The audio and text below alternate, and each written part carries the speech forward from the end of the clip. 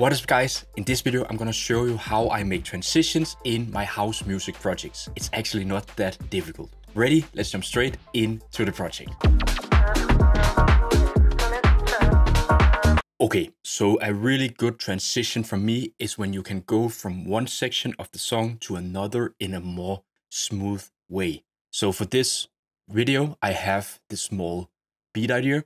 So right here on the screen, we have a drop that I want to have to go into a breakdown section, which is this part over here. So let's have a listen.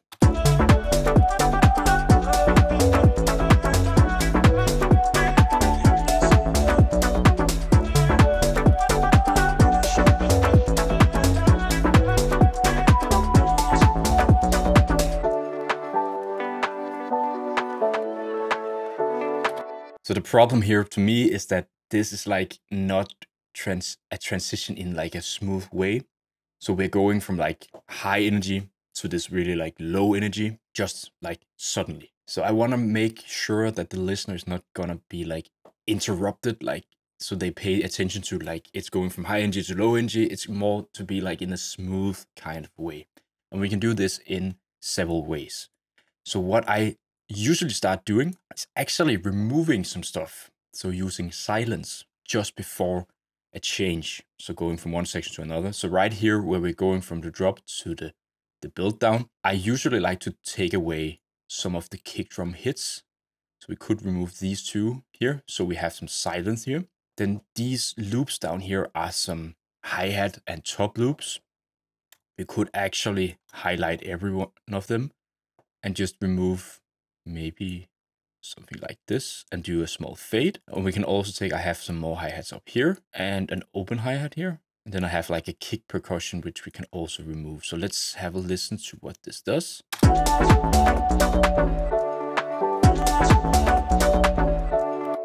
So it works pretty well with the clap because now you can hear, okay, it's actually doing something. There is like a change happening right now.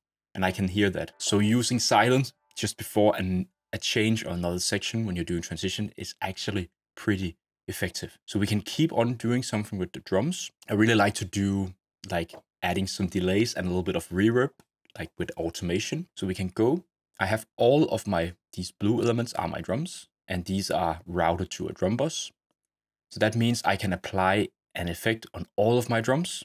So I go and pick the fruity filter and I set this to low pass mode. And then we go and right click the cutoff frequency and create an automation clip. And then I want to make, starting from here and to where it's gonna do the transition, I want to make like this going down slope. So we have something like this.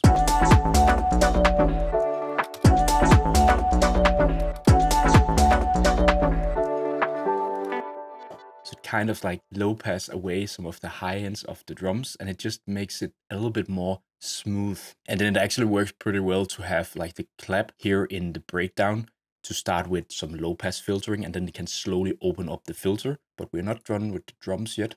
So we can also try to play around with adding some delay. So we can go and grab the fruity delay free, put down the input up here to 0, and then we're gonna automate this slider here. So create an automation clip for that. And now we're basically just gonna feed in some of the delay effect to all of my drums. And we could maybe try to make like a really steep slope right here. And we can just fade it out here. So we have something like this.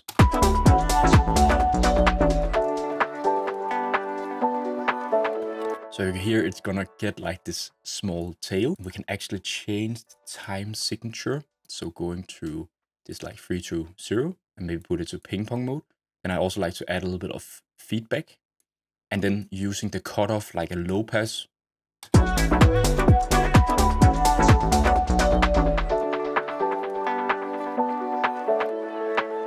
Really cool effects. Okay, we can actually do one more to the drums. So we can also go and grab a reverb. Yes, just using the fruity reverb too. Put up the size, remove a little bit of the low cut, add a little bit more high cut. And then I want to add like a more stereo separation. I'm gonna turn the width all the way down and then a little bit of decay. So basically we're just gonna automate the width knob. So it's gonna feed in some reverb to the signal, to the drum bus signal. just be a little bit careful that you're not gonna add too much of this effect, because it can be a little bit too much.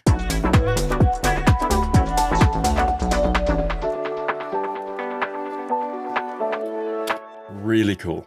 That's like, now it's gonna get like more smooth going from one section to another. So I think I'm gonna keep the drums for now. So one thing that you can do when you're trying to go from one section to another, if you look at these yellow elements down here, these are all my melodic components. I have a grand piano, I also have a background piano melody, and a synth pad playing. These elements are not playing in the drop, so I'm actually switching from these elements here to these elements in just like this, and it can be a little bit like too sudden. So what we can do is that we can actually take the synth pad, and then we can just keep the last part here of the synth pad, and when we play it,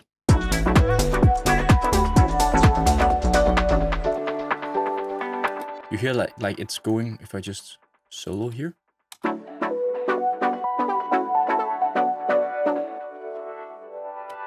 so you just get like a small teaser of that synth pad just before the breakdown section happens.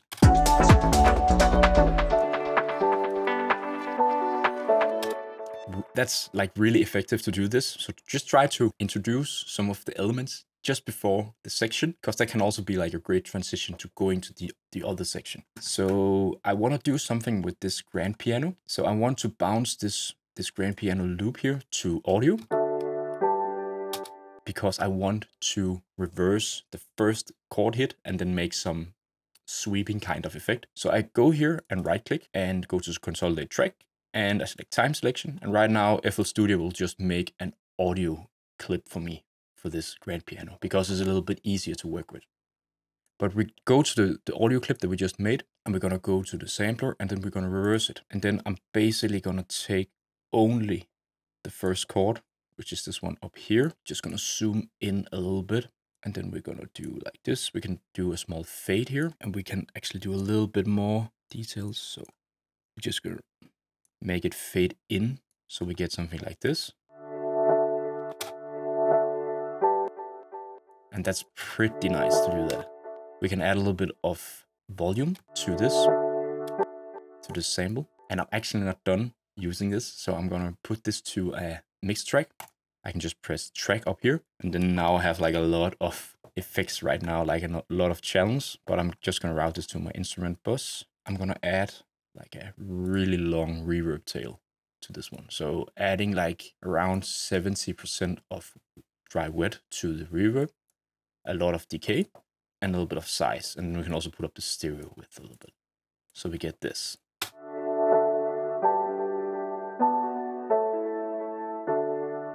Okay, let's try to listen to this in like the context with all the other elements.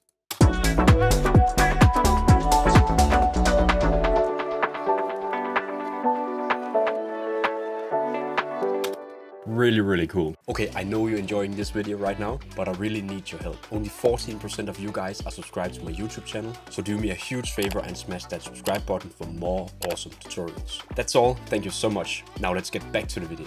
Okay, so we can actually go and do something to this bass line that we have right here.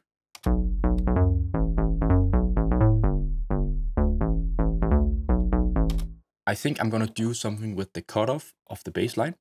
So basically just opening up the filter a little bit more. The bass line is being done in Monarch, which is a plugin from Native Instruments. And we're just gonna automate the cutoff knob here. We're gonna click this knob up here, and then we're just gonna twist the knob that we wanna create an automation clip for. So we have created one here, and then we can just copy the value here, and then I can just make this where it's just opening up the filter.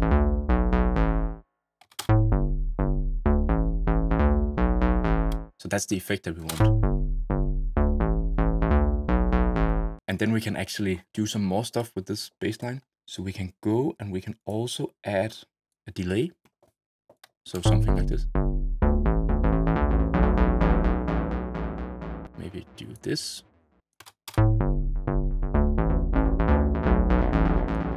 No, the other signature was fine.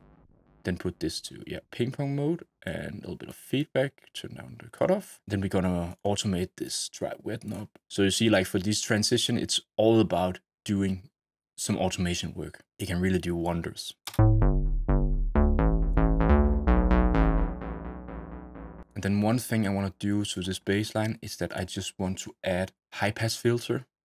So it's just removing the low end just before the transition. That's a really effective DJ effect. I'm going to pull up the Fruity Parametric EQ2. And then if you go up here to the presets, we can go and grab the, I think it's called, see this one? Yeah, because then we just have these two knobs here. And then I can just use this right here, go down here to frequency, and we select create automation clip, because then we can just increase this value here just before the transition.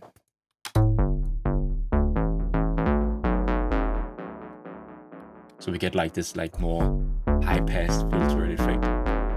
So now we have this.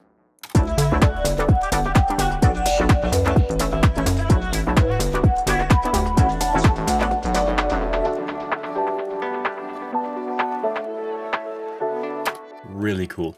Okay, so that's it for the bass line. I think I want to go down and do something with the vocals down here. So these are like a lot of vocal chops.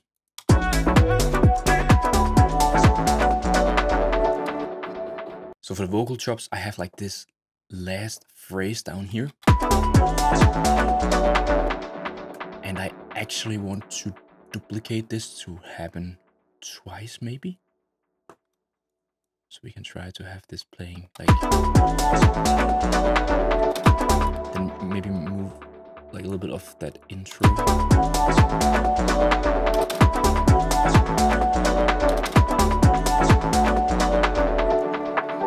And maybe we can also take like, I have these like smaller chops up here.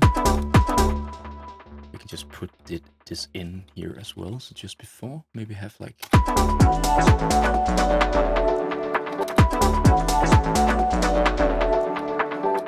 think I'm gonna have these like 2 times. So maybe something like this. Turn up the volume a little bit. There's like this small like circle down in the bottom of these samples where you can just quickly boost the volume.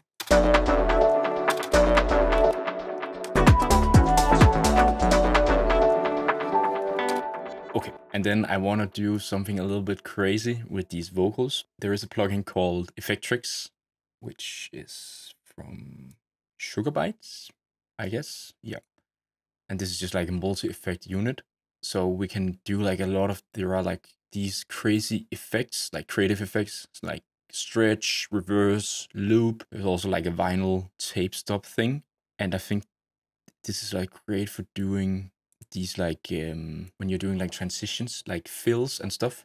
And also maybe like add some filtering. I don't want to go too much in depth with this plugin. I have another video that you can watch if you want to like get more into depth with this Effectrix plugin. It's you can click the link up here or up here to watch the video. So right now I'm just basically making like some effects that's gonna play at the end here. So that's gonna be like at the end of the bar. So let's just have this. Okay, let me just make sure that everything was playing. Okay, so I think we're gonna do this a little bit before here and also do like the reverse effect.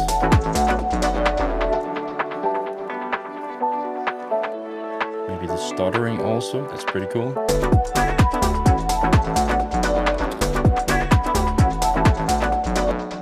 Go here and just the stuttering a little bit. Okay, that reverser thing was not working and not the loop, so I'm just gonna keep this. And then we're gonna just gonna automate the master mix here of the Effectrix, because I don't want this effect to be happening all the way through. It's just gonna be this last part here. So it's just gonna be here.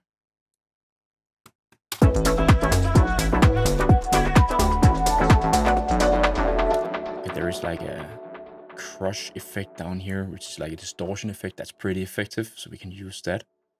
Just turn down the mix. Also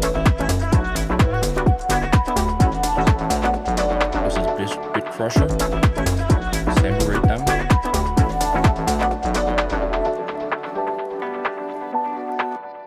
I think this one is going to be turned up a little bit more. details here.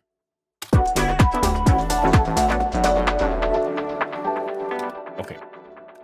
So one last thing that we can do for the vocals are basically also just adding a little bit of delay. So using delay free, just rinse and repeat.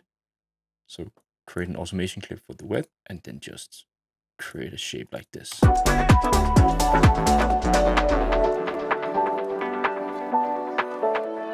Nice. The last thing that I want to do with this specific transition is just to add like a simple transition, basically, what's called.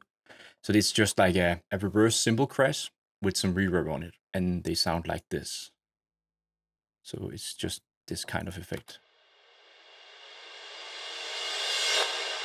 And it just works really well for like going from drops to breakdowns, in my opinion, because you get this more like, you get this tail from the reverb, and it's a little bit more like soft. It just bridges the two sections nicely together, in my opinion.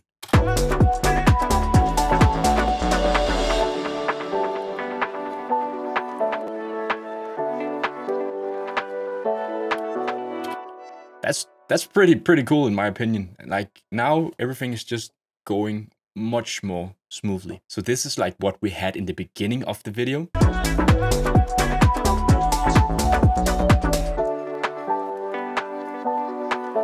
And this is what we have now.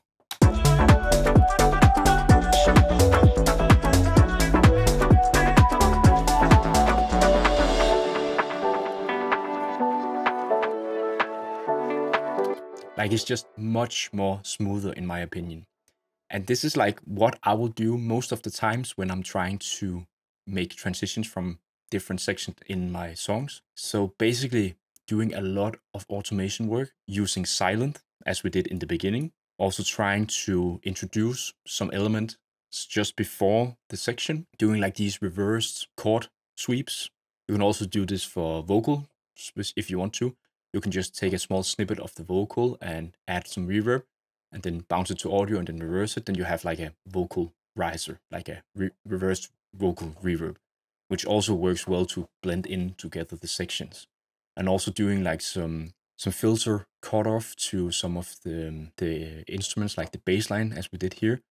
And also for like the vocals, this like Effectrix plugin was like a little bit weird. It didn't behave like the way that I wanted, but it can add some crazy and creative results. So trying to do like some small fills here and there and try to rearrange some stuff, like what we did here with the vocal chops, that we took some stuff, some small chops here and put them in the end, and also chopped up this part here and also duplicated it. So these are like some ways where you can add some variation to these like transitions, and also trying to use like cymbal sweeps and also small risers and stuff.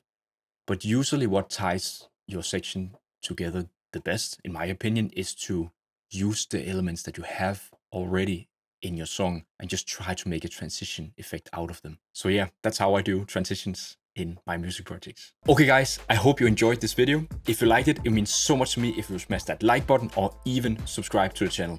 I've also launched a Discord server for producers. It's a place where you can share your tracks, you can get feedback, provide feedback. It's generally just a cool place to hang out and talk about music and stuff. And I really want you to get involved if you want to. You can join the Discord via the link in the description down below. If you want to support this channel even further, you can go and check out some of my sample packs and preset packs on the web shop. The link is in the description down below as well. So I hope to see you in the next video. Take care. Peace.